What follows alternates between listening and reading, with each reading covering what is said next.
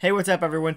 Kevin here at Madden Gaming, and today we're going to be taking a look at how to submit your cards for grading with mgcards.com. So, mgcards is a pretty new grading service, and let's just go ahead and come down here real quick. I got a few examples I'm going to show you guys of what you can get here. Obviously, we got a Mint 9 Charizard here, but you're going to see here in a second the labels have changed a little bit. The first 151 cards graded were printed with like a green background label, so they're sort of like limited edition grading or whatever. But yeah, they're now blue like this guy back here. I'm going to show you in 1 second. But let's go over the label real quickly to show you guys what you're going to get with these cards if you submit. Obviously, it's MG Cards, says MG Cards there. You got a nice holographic grade box grade here, Pokemon's name, and then it's going to tell you the rarity, if it's holographic or not, number, English, Japanese, whatever the language is going to be is going to show up. Set name, and then obviously they all come with subgrades. So you're going to get the subgrades right here on the front. I'm going to zoom in real quickly and show you up close a little better. So there's the label, not too bad. The big thing is going to be the back. People are going to love this back. So we've got all of the grading details on the back and the little diagram here telling you exactly what's going on and why your card got the grade that it actually got. So as you can see, this card has a perfect surface. The corners are bad on the back. The front was good. The edges had some damage on the top front and the left side and bottom on the back. And the centering on the back was a little bit too high and a little bit to the left and a little high on the back, as you can clearly see by looking at that. But it's measured out. It tells you exactly how far also. 0.7 millimeters off towards the top. So not too bad. That's a Mint Charizard there. This was actually given away in a giveaway. I got to ship this out when this video is over. I slept in. Well, I didn't sleep in. I fell asleep last night, so if I look really tired, that's why. I got like no sleep. I woke up this morning, I'm like, oh crap, I didn't do my video. So here we are. And then, like I said, the labels have changed recently. So we are now at a blue label, which I think complements the green. The blue and the green work together pretty well. And not only that, when the holographic effect on the green, when you move it, there's actually some blue in there, so it really works together. But anyway, here's our Mint 9 Pikachu. And this is the McDonald's 25th anniversary promo. This was also given away on my Instagram recently, so I'm going to be shipping this out here today or so. But one more thing I want to touch on. I mean, here's a Digimon. You can grade Digimon cards as well as Magic, Yu-Gi-Oh, Gate Roller, things like that. But what MG Cards does offer that's really cool that nobody else really offers yet. Well, I mean, obviously besides the back. The back here, nobody else does this. That's pretty crazy. Anyway, if your cards are good enough to get a 10, pristine 10s are going to get a nice silver border, which I don't have an example here for you, but they are silver. We'll see one on the website here in a second. But if you get a perfect 10, you get this nice holographic gold border with a holographic gold box, and it just works beautifully, especially with this Centiskorch. This shiny Centiskorch here looks great with the gold border. But yeah, there's that. That's what happens if you get a 10. And then this guy here, something I want to touch on real quickly. Yu-Gi-Oh cards are small, so they go into a sleeve, an inner sleeve inside the slab here. But there's actually an option when you check out to request sleeves on every card you have. Now it's going to tell you that it could impact viewing and whatnot. That is because if you see this card here, this Pokemon card is in a perfect fit sleeve, which is what your cards will come in if you request it. But it'll say impact viewing because, you know, they create a glare if you look at them at an angle. So if this is in a slab and you look at it at an angle, it could cause a glare. Plus, it looks like it's damaged because the sleeve is damaged. That's why they're not generally put in these. But so many people ask for them that there is an option now on checkout to ask for these sleeves if you want them, even though it is not recommended. But it's up to you guys if you want to do it or not. Anyway, that's that. Let's go ahead and move over to the computer, and we will check out how to actually go about submitting your cards and what it's going to cost you guys to get your cards graded at MG Cards. And spoiler here, it's actually pretty cheap. Alright, so here we are at the computer. As you can see, I've already got MG Cards pulled up. Just making sure it's recording. It's all good. MG Cards is pulled up on the computer here.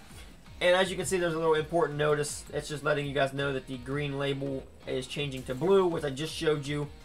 And again, it happened at 152, making the original 151 labels the only green labels. Now, anyway, if you come down here This is the main page of the website here. You can either click submit your cards right away if you've done it before, or if you want to learn some more, click on this, which we're going to do. We want to learn about the service a little bit. And you got MG cards right here. That says where your cards can shine, obviously because of the holographic borders and stuff. So there is that. And here's an example of the silver. Like I said, I had the gold to show you, but no silver. This is a pristine silver.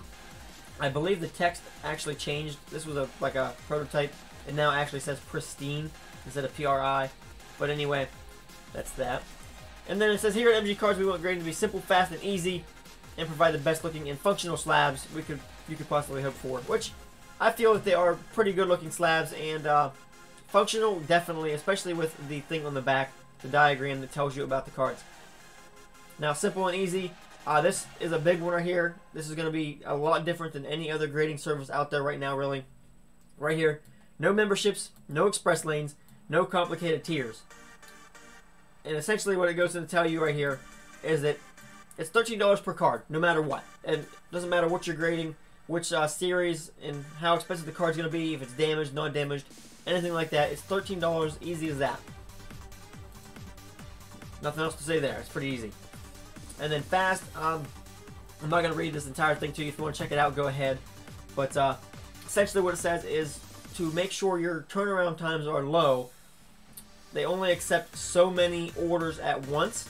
So say they get like 1,000 cards ordered, they're going to shut the service off. So nobody else can order until they get enough of those done to where wait times would not exceed what they don't want to pass, which is 3 weeks. I believe it says it right here. Expected to be no longer than 3 weeks for returns. So if at any point they feel like the returns are going to be longer than 3 weeks, they shut the service off so that you cannot order any more cards to back the service up. Which is kind of an inconvenience to some people if they want to grade. It's going to be a few minutes. I'm just realizing right now that my microphone is not moving.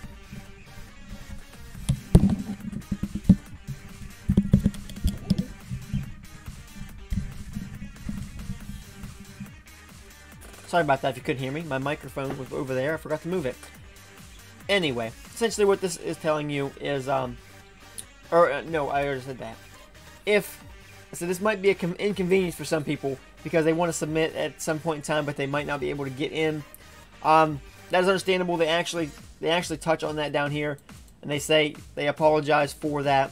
But to make sure that cards that are already sent in get turned around quickly, that way nobody's waiting for their cards, or they have to worry about their cards being safe or getting lost or anything like that.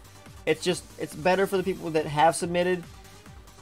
And then they even say here, if you choose another company because of that, that's up to you. But they want to make sure people that have their cards in get them back quickly. And then it goes on to the informative slabs here, which we've already touched on. So there's that.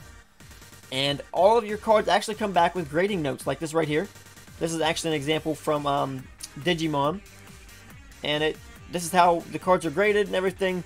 And you're going to get one of these for every card, and it explains to you why your card got what, and you can see the actual notes and what they noted. If anything's crossed off, like this thing right here, they put like a little mark here, but then it's got an X on it. So it was passed. And some more little stuff here. Now, anyway, let's get on to the grading cards part, which is what you're here for. So just click grade my card. You could have done that at the beginning, but it's going to bring you to this here. Just a little bit of information. Tells you it's graded on a 10-point scale. You guys know that. That's how Pokemon cards are graded. Send your cards in. Pack your cards in a way that you feel safe. So whatever you feel like doing. If you want to put them into a bubble sleeve, priority box, you want to ship them in an actual box, it's up to you. Ship them however you want. You can put them in sleeves, top loaders, the semi-rigid sleeves, whatever you want. And you're going to get them back. It actually touches on that somewhere. I'm not sure where. I think it's down here. We'll read that in a second. But and then here is the shipping address to ship your cards to, and write your order number on the package. But we'll touch on that in a minute also. And here are some discount codes if you're going to spend a bunch of money on here. That way you guys get your money's worth. And then real quickly, let's touch on the thing down here. Your top loaders will be returned. Your top loaders are going to come back to you. No matter how many you send in, you're going to get them back. Rigid sleeves, you're going to get the actual sleeves back, all of that. So that is pretty cool. Nobody else really does that I know of. And your overall grade of the card may be 1 full point above its lowest grade. It generally doesn't happen because it takes such a big difference. Like if you get a 2 on like the surface and a 10 on the centering, it's probably going to be at least a minimum of a 3 grade. Well, it will be a minimum of a 3 grade because that's a big enough difference that it's going to pull it up by 1. Unless obviously the other 2 are terrible. But anyway, and like I said, cards are returned within 2 to 3 weeks, typically. Now, let's get to the actual submitting. I know we've been talking for 10 minutes now, and you don't know how to submit a card. So here we go. Let's click add to cart and see what we do. So TCG type, which is the game, you can pick Magic, Yu-Gi-Oh, Digimon, Gate Ruler. We're going to go Pokemon right here. I just happen to have a card sitting here. I have a Snom, so we're going to enter the details for Snom and just see what we got here. So our name, we're going to put Snom, not Snam. Set name, this came out of Sword and Shield. We'll just put that. It's Sword and Shield base set, but you can just put Sword and Shield. There's that. Set number, this thing is 063 out of 202. And it's an English card. And any errors and considerations, like example which shows Hollow Swirl, you can put anything you want in there. Like if your card has some Hollow Bleed, you can put that there. And if it's acceptable, they will put that on the back of the slab as like a note. Hollow Swirls, if you got those, they put them on there. They'll put Hollow Swirl on the back of the slab. Errors, like if it's miscut, things like that, they'll put them there. Or if it's got something special you think it's really cool. Not anything's going to be put on here. If you put like weird notes, it's not going to happen. But some things will get put on the back in your errors and considerations area. But we've got nothing there, we'll leave it blank. Hit add to cart, and it's easy as that. That one card is added. If you want to add more cards, you can just do another one. Say we're going to grade 2 Snoms. We'll just put Snoms information in again.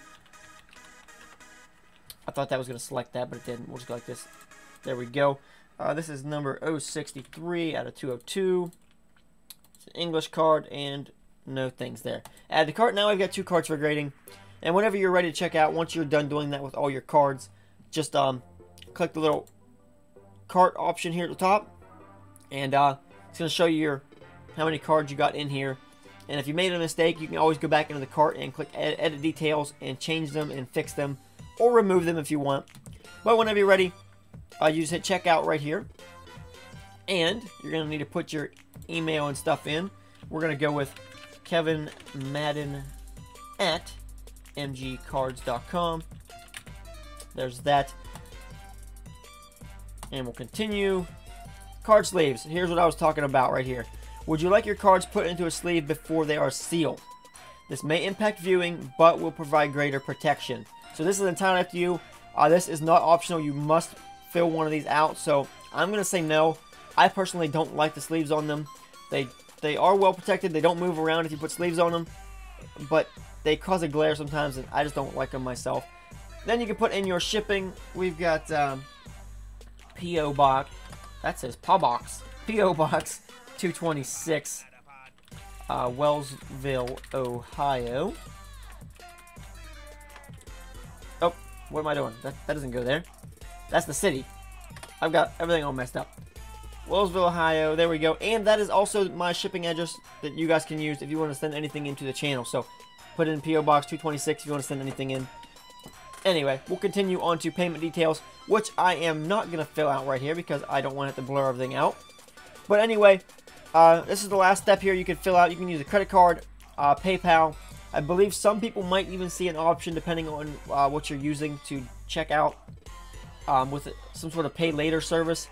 But I'm not entirely sure where it shows up because I don't see it here. And then that's it. You click continue, review and purchase, and that's it. And you can see our total here is going to be $26. That is because return shipping is included. You don't have to worry about that. All these other services charge you an arm and a leg for grading because they're going to charge you like a minimum of like $20 per card to grade anymore. Plus they're going to charge you like at least $40, $50 for return shipping. Return shipping is included. And you get your top loaders back, so that's all good. And taxes are included. So if you want to send in one card for grading to test this service out, you can do that. It's going to cost you $13 flat. That's it. Easy as that, $13. Obviously, plus the shipping cost from you to get the card graded. But $13 flat rate. That's not too bad, honestly. It's pretty good. Now, it's a new service, so a lot of people are skeptical about the slabs and everything and the grading quality. but they're pretty good. And anyway, let's go ahead and move back to the table real quick, and I will show you guys how to package your cards and how to write on your package so they get graded and they know what you're sending in. All right, now that we're back over here, let me just move all this stuff out of the way so I can properly show you how you should send this card in. Here's our beautiful little snom from earlier, and again, here's one of our perfect fit sleeves. Let me put that in there, and there's that. What we're gonna do now is we're gonna package this thing up to ship out as best as possible, and it's one card. You can easily just put one card into a top loader or a semi-rigid sleeve. That is up to you what you want to use, and that's pretty well protected. Now, a lot of people are going to put these in cardboard. Do I have any cardboard here? I do not. I wasn't prepared, obviously. I'll just grab these two really thick pieces. Oh, these are cardboard. They're not the kind of cardboard you want to use, but anyway, you can put two pieces of cardboard on here and tape it up like that, and that would protect the card pretty well. Obviously, this is like thick paper, so that's not going to do much. Anyway, after you do all of that, you can throw your single card into a bubble mailer here. I'll just drop it in here for an example. I'll just throw it in there, and then you're going to print out your shipping label and everything.